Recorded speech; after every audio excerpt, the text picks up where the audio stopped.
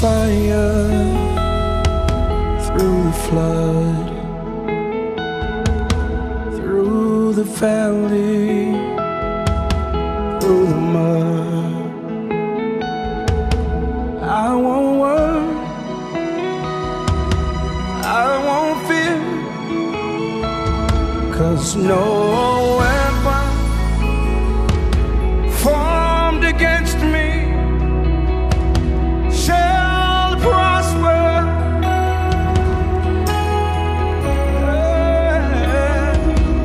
No weapon formed against me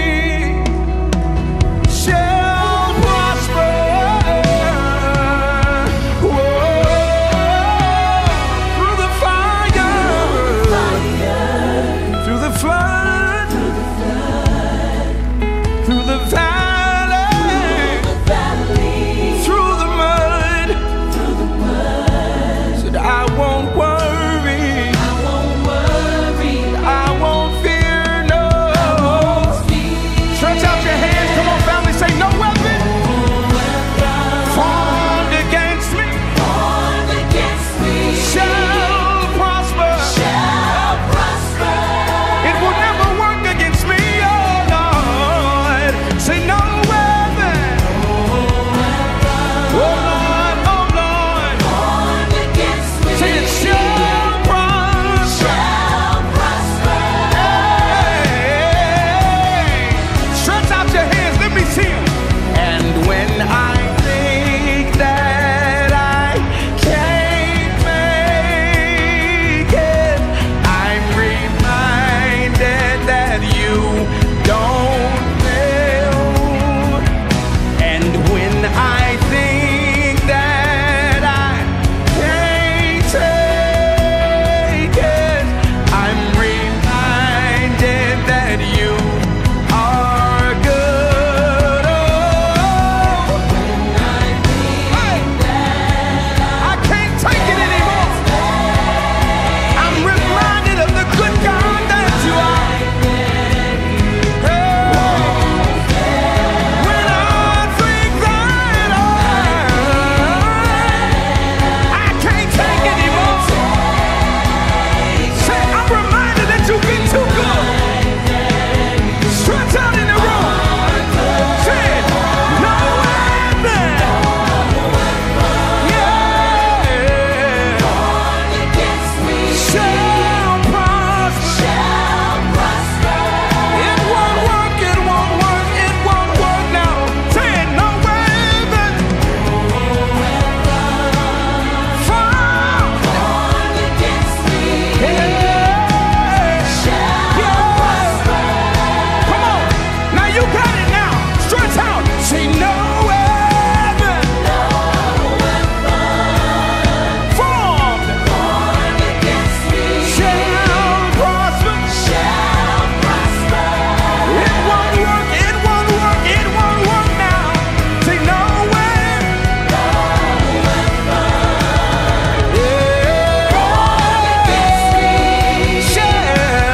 Shall prosper. Come on, I want to hear you say it. Say no weapon formed against me shall prosper. It won't, it won't, it won't work. No weapon. I hear my voice saying, formed against me. I feel God already in the room. I feel Him. It won't work. It won't work. It won't work. It won't work. It won't work. I feel good. It won't work. I feel good. It won't work. It won't. It won't. Say it. It won't work. Say it. It won't. It won't. It won't. It won't. Hey.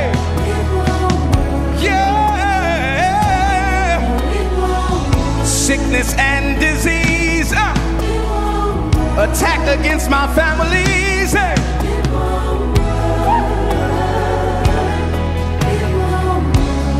yeah, try to attack my mind, try to steal my time. Say, yeah, come on, it won't.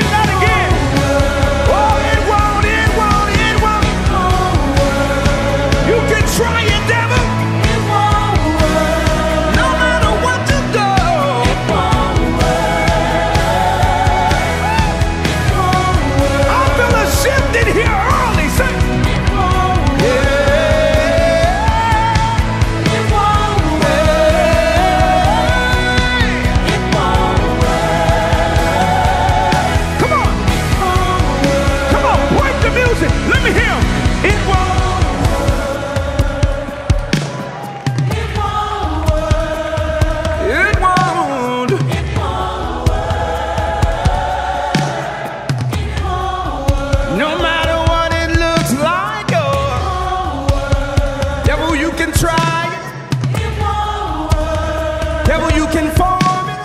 It won't work. Yeah, yeah. It won't. It won't work. It won't. It won't work. Yeah. I feel good. I feel good in this house. The Holy Ghost stop by early. Open your mouth. Worship the King. Go, go.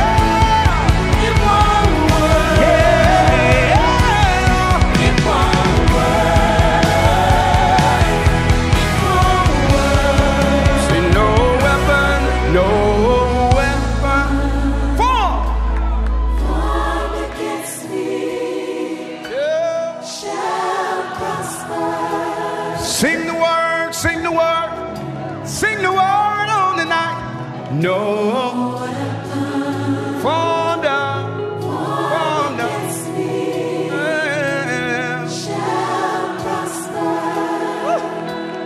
Ooh, play on.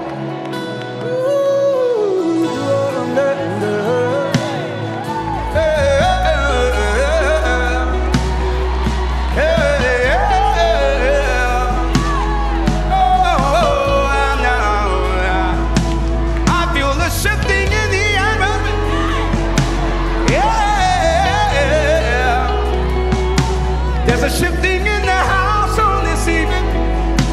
There's a shifting in the house on this evening. There's a shifting in the house on this evening. There's a shifting in the house on this evening.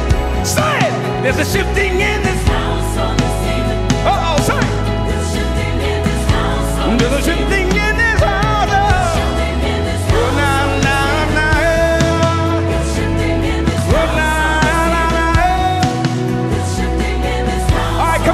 Let's get that one time. Hey.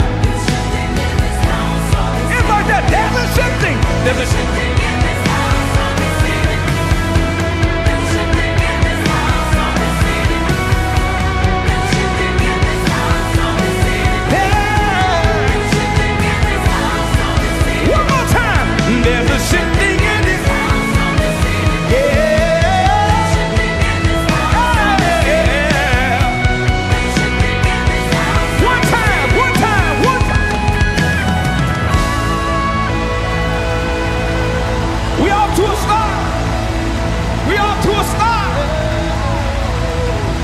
Now let's start. We're off to a start tonight. Ooh, oh, weapon armed against me shall prosper. Ooh, no weapon formed against me shall prosper.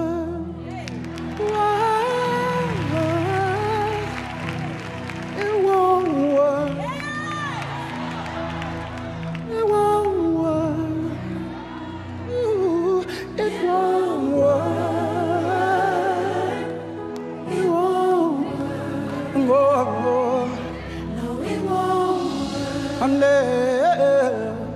It won't. I'm there.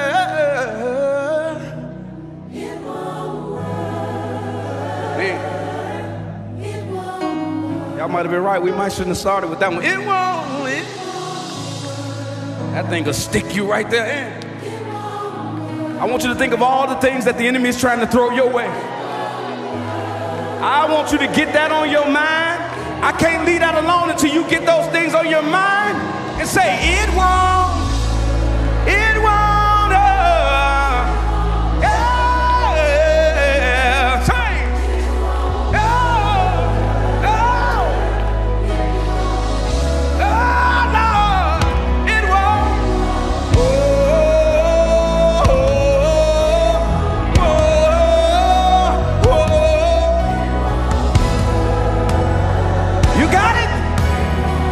Whatever you're dealing with, come on, stretch out. It won't. It won't work.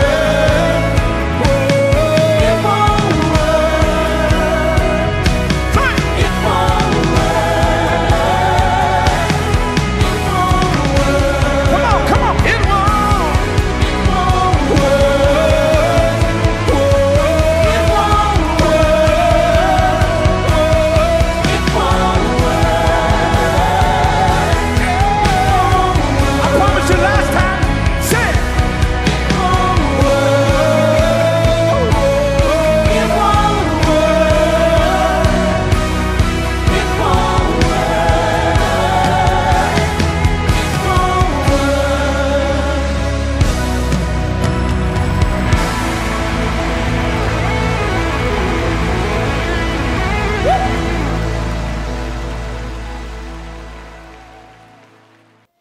Let's go to God in prayer this morning. Heavenly Father, we thank you for who you are in our lives. We thank you for coming into our lives and changing everything that's not like you. God, we surrender on this morning. Do what you need to do. Cleanse us from the inside out. In Jesus' name, let us not harden our heart as we receive this word on this morning from your manservant. In Jesus' name we pray. Amen. Remnant Church, we are closing our series entitled A Matter of the Heart. I pray that God has spoken to your heart. I pray that God has moved on your heart. And so as we close this series, I want to ask you a question. The question is, how is your heart? I want you to think about that for a minute. How is your heart? How are things going with your heart? A lot of times people ask you, how are you doing? But I want to ask you, how is your heart doing? Lydia, how is your heart? Rhonda, how is your heart? Janet, how is your heart? Montreal, how is your heart? Joe, how is your heart? Brandy, how is your heart? Think about that. How is your heart? Because, a lot of times people ask you, how is your family doing? How's the new baby doing? How are things going on the job? But today I want to ask you one question. How is your heart? And as I study my word, you know, my daughters, they come in and out of the office and hug on me and kiss on me. And they said two, and they'll say a word or two, and then they'll go back and forth. So Kinley, my oldest daughter, she came in, she looked at the computer, seen what I was studying and what I was writing up for the sermon. So Kinley came in, looked at my computer and said, I know about the heart, Daddy. Right? She then said, my heart beats 1,000 times a day. She then said, my heart helps me live and breathe. Kelsey then said, you know, Kelsey can't let Kinley get all the signs. So Kelsey jumped in and said, Dad, I know something about my heart. She said, raspberries are good for my heart. And then she laughed. She ain't nothing but a little jokester. But what I want to let you know as we close this series, the heart is so important. And the title for this message today is My Heart. You know, the Spanish people say corazón, mi corazón. The heart is so important. Life can be hard on the heart. We all go through certain experiences in life that can wear the heart down. Some of us live a tough life. If we go ahead and keep it 100 this morning, life ain't been no crystal star. You know, my sister said that poem coming up. Some of us lived a hard life. And a rough life, and that rough life has caused our heart to take a beating. The world is full of outside influences that have the power to disrupt the rhythm of our heart. Over time, we develop habits that slowly eat away our heart sensitivity. The pain and disappointment that we've experienced in life has caused us to set up walls around our heart. And now the heart is out of sync with the rhythm it was created to maintain. And now we're meaner than a junkyard dog. Just mean for no reason. You know, coming up, our parents always taught us to protect one another. They taught us to mind our manners, respect your elders. No one ever taught or said to us what the scripture said, which is guard your heart. And while we're there, let's turn to Proverbs chapter 4, verse 23. That's our scripture for today. Proverbs chapter 4, verse 23. And I want to read the NIV version. This is what it says in Proverbs 4 and 23. Above all else, guard your heart, for everything you do flows from it. Everything you do flows from it. Why did you do that? Because your heart flowed from it. Why did you treat that person like that? Because your heart flowed from it. Everything you do flows from your heart. Why did you give to that person? Because your heart flowed from it. Why did you forgive that person? Because your heart flowed from it. Everything we do. Above all else, guard your heart, for everything you do flows from it. Above all else, meaning if you don't do nothing else, guard your heart. Protect your heart. Defend your heart. Because if you allow the wrong thing to get inside of your heart, man, we're going to have to do damage control. If you leave your heart wide open, unguarded, the way you live, your flow of life ain't going to be flowing right. Something's going to be off. Above all else, guard your heart. I don't care what you do, Remnant Church, guard your heart. I know you guarding your money, but guard your heart. I know you guarding your car and material things, but guard your heart. I know you got that nice big safe on that money and that jewelry, but guard your heart. I know you got a gun with you everywhere you go. You guarding your life, but guard your heart. I know you love your mom and your children. You do a great job of protecting them, but guard your heart. I know you got a nice house and cars. And look, you got those fancy, nice alarms all on it. You got cameras everywhere. You guarding your items, your material things. You're guarding it, but guard your heart. This heart carries a lot of stuff. We learned earlier this month that the heart was meant for Jesus' dwelling. That's where he want to rest at. Your heart is where God want to chill at. But if we have so much stuff there, who wants to live in a junky house? Who wants to live where it's cluttered and chaos? I remember when I used to get high. My mom used to always tell me, God don't want to get high with you. How is God going to rest in you if you're always high? How can God rest in an unclean place? How can God rest where there's unforgiveness? How can God rest where there's so much hate? We hold so much garbage in our hearts to the point that it's cluttered. I'm telling you today, God needs a clean place to dwell in. One thing about the heart, you can't hide it. I don't care how much you try to fake the funk, how much you try to flex, front. You cannot hide what's in your heart. We think we can hide our issues. We think we can hide what we're going through. We think we can hide how we feel about a person. So we act fake and phony. We act like they're our dogs and homeboys, but really they ain't. We act like we like that young lady, but we really can't stand her. There is no way a person can speak good if they are evil. Eventually, the real you gonna show up. Let me show you. Right there in Matthew 12, the Bible says, for out of the abundance of the heart, the mouth speaks. The Bible says that everything that we do flows from our heart. So out of the abundance, the mouth speaks. So you can't speak good of evil in your heart, because whatever's in your heart is going to come out of your mouth. It's going to come out. Some of us put on like we like a person, knowing we can't stand them. Some of us act saved at church, but as soon as we leave that building, oh my God, we cursing, we getting drunk, we getting high, we sleeping with this one and that one, we faking. Not all of us, but most of us, we ain't living nothing. We're not living what we say we living. We lying, just lying. All this pretending is going to cause a problem. Because when we pretend, it allows you to ignore the true condition of your heart. As long as you say the right things and do the right thing, you're tempted to believe that all is well.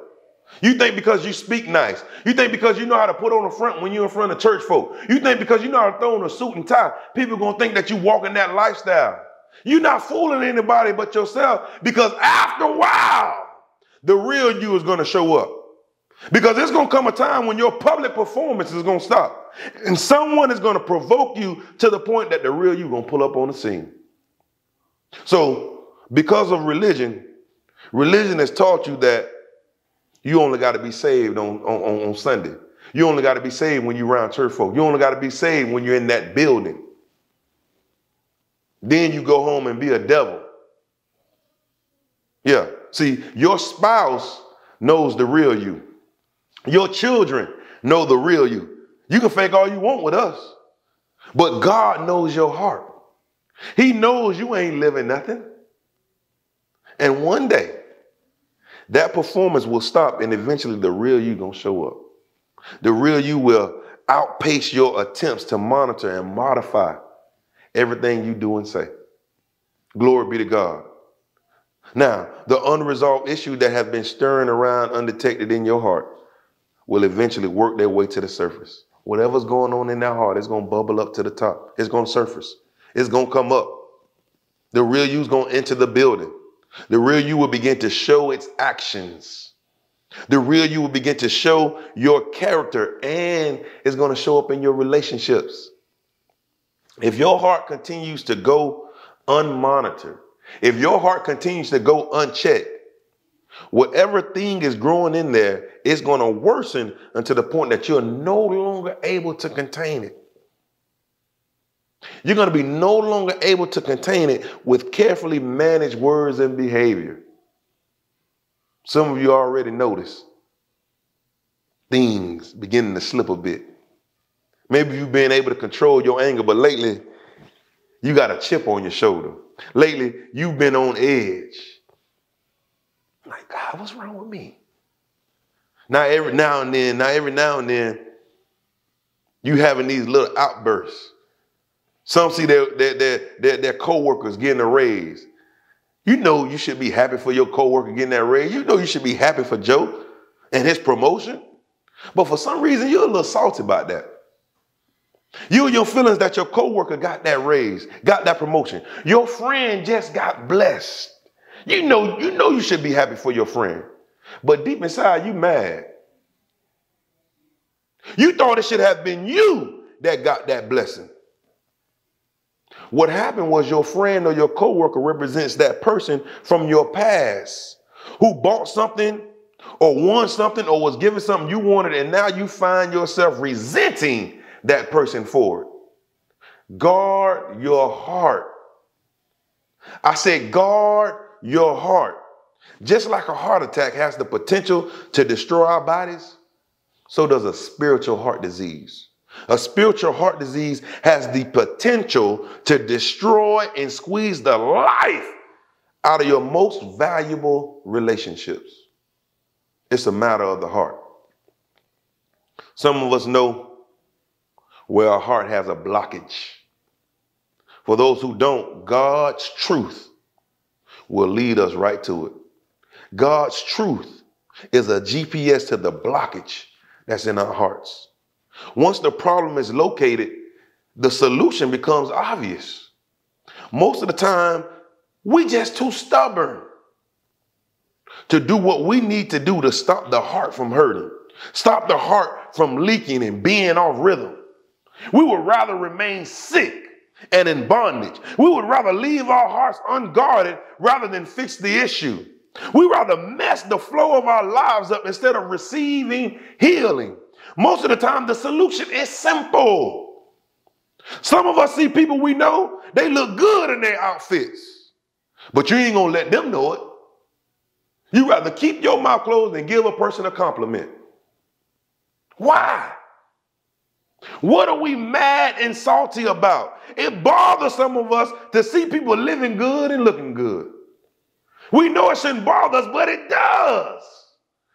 But we walk around like everything is okay. But it's not. There are symptoms of a deeper struggle. Your heart is under attack, and it could mean that you are losing. Losing because of neglect. Because no one ever taught us to guard and to protect our heart. Nobody ever taught us that. You know, when someone is having an internal battle because they say things like this, man, you know what? I can't believe I just said that. Next day we wake up, we were mad the night before. The next day we wake up, you know what, man? I don't know where that came from. I don't know why I said that to you. That's not like me. Man, you know what? I just lost it. I remember when my grandmother, Lilla Brown, a.k.a. Pee Wee, I remember when she had to have heart surgery. And, you know, cardiologists use a procedure called arteriogram. And they use this arteriogram to diagnose the health of a person's heart. An arteriogram is an x-ray of the arteries that's taken after a dye is injected into the bloodstream. The dye allowed doctors to kind of pinpoint where a blockage is in the arteries. Follow me here, I'm going somewhere. If blockage is discovered, a skilled cardiologist will be able to insert a stent. Yeah. Grandma had to get some stents. A skilled cardiologist will be able to insert a stent through an artery in the patient's leg and run it up to the heart and open the blood vessels so that blood can again flow freely to the blockage or damaged area. But apart from an arteriogram, a life-threatening heart issue can go undetected for years. A person with blockage will experience some symptoms. You'll know if you're having a blockage because you're going to have some symptoms. But these symptoms may not seem to be directly associated with the heart. And right now, a lot of us, we have a spiritual heart issue and we have some symptoms. And for whatever reason, those symptoms does not connect to the heart. And so we think we just fine. Here's some of those symptoms right here. And you know what's interesting? This spirit, it doesn't change because it's the same symptoms that we talked about on the week, 2 weeks ago. Some of us, we got back pain. Some of us, we can't sleep at night. Some of us, we got anxiety. Some of us, we have loss of appetite, indigestion, nausea, vision change, loss of memory. This is the problem, Remnant Church. Just like the doctors, they treat all of of those symptoms, but they never get to the root of the problem. And the root of the problem is the heart. So what happens in the natural, the same thing happens spiritually. A spiritual heart attack. Just as a heart attack has the potential to destroy our bodies, so too does the spiritual heart disease. It will squeeze the life out of your most valuable relationships. What's the solution, Pastor? Write it down, because I'm glad you asked. Just like the dye used in the arteriogram, truth. Truth can help us pinpoint where that blockage is in our spiritual condition. If we can be truthful, we will look up and our relationships, our character, and our faith will be destroyed. If we can't speak truth, if we can't speak truthful, we're going to look up our relationships, our faith, and our character is going to be destroyed. So we have to walk in truth. Now you're walking around talking about, because when we don't walk in truth, you're going to walk around talking about don't nobody want to help me. I ain't got nobody. I don't have no support system. Well, you ran everybody away with your raunchy attitude. The next thing we must do is we got to deal with the root. So one, we got to walk in truth. Number two, we got to deal with the root of the problem. Yeah, I remember living in the country, and Lady Charles and I had this big old pecan tree right in the front yard. And every time we would pull up in the driveway, you just hear us running over pecans. Honk, honk, honk, honk, honk. And I'm not talking about 1, 10, 20 pecans. I'm talking about an abundance of pecans. We just running them over, right? Now, to fix this problem, we could easily call her daddy, because he loves to pick up pecans. That's his side hustle. We could have easily called him and say, hey, daddy, come get these pecans out the yard. Or we could have got a bucket and put our pecans in there, which we've done, right? We did that from time to time, but it never fixed the problem. Yeah, that solved the problem maybe for some weeks, maybe for that season. But when the next season came, the same problem was still there. So we needed a more permanent solution. And that is exactly what we do with our heart problems. We pick up temporary solutions, right? We keep apologizing for coming home drunk. We keep apologizing for showing out in front of company, right? Cursing one another out in public. We keep apologizing for cheating and sneaking in people DM, and now we got caught. We keep apologizing for gambling away all the bill money, gambling away the money that's supposed to buy the kids' school clothes. We swear on a stack of Bibles that we will never do it again. But as time passes, we repeat the same mistakes. And here we are, once again, dealing with you and your issues. See, the temporary fix was to just beg for forgiveness and say, I won't do it no more. Yeah. And if you don't like the fruit that keeps cluttering up your front yard, the only real solution is to dig up the tree by the roots and eliminate the issue once and for all. If we deal with the source, we have dealt with the problem. Now, let's be honest. We should know that if we have a pecan tree, that we should expect to step on a few pecans here and there. In each case, we know that the source, and we know what has to be done to get rid of a needless fruit. So tell me this. What is the source of all the inappropriate behaviors and hurtful words that litter the ground around you? What is the source of all the bad behaviors and things that you do? What's the source? What's the source of your inappropriate behaviors in relationships? What's the source of you not being able to get close to a person and hold a great relationship? You never want to get close to anyone. Is it because you don't want to be hurt again? What's the source that every time you find a good man or a good woman, you find a way to mess it up because you are afraid? Whatever is in your heart is going to come out. Whatever is in your heart is going to show. Above all else, guard your heart, for everything you do flows from it. Solution one was run to the truth. Solution number two was to deal with the root Solution number 3 is we got to repent. There are some things that we have gone through and we have held those things in our heart hostage for years. And now over time, years after years, we have the symptoms of a blocked artery. It's showing in our health, but we're ignoring it. Some of us have back pain. Some of us have a hard time sleeping, right? You don't got to say, man, God's already showed it to me. Ain't nobody telling me your business or nothing like that. You're walking around with anxiety and indigestion. It's nothing that you ate. But we must repent, we must forgive, and then walk in love. Until you forgive and let that thing go, your heart will be affected and there will be no place for God to dwell. God wants to spend time with you, but he has no place to come vibe. You kicked him out. It's another man that has taken his place in that dwelling. If you truly want Jesus to dwell in your clean heart, you need to run to the truth. You need to deal with the root of the problem, and you need to repent. So here's your chance now. The doors of my Father's house is open. Will you repent? Will you run to the truth? Will you deal with the root of the problem and stop doing temporary problems? Heavenly Father, we thank you for your word. God, we repent now for holding things in our heart. Cleanse us now with your blood. God, we forgive anyone that has done us wrong, anyone that has trespassed against us. And God, we lay it all at your feet now. Free us now today. God, we repent of any sin that we've committed, and we lay our life on the line for you now. In Jesus' name we pray.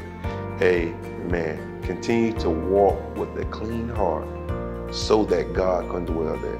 God bless you, and amen. It's now time for our tithe and offering. Heavenly Father, we thank you for every giver, for every seed sower. We thank you for every believer in your word. Bless now these tithes and offering. God, give an increase. Give an increase to those who are willing to give sacrificially, consistently to your kingdom. And God, continue to give us the vision for your people. In Jesus' name we pray. Amen. God bless you, and I love you.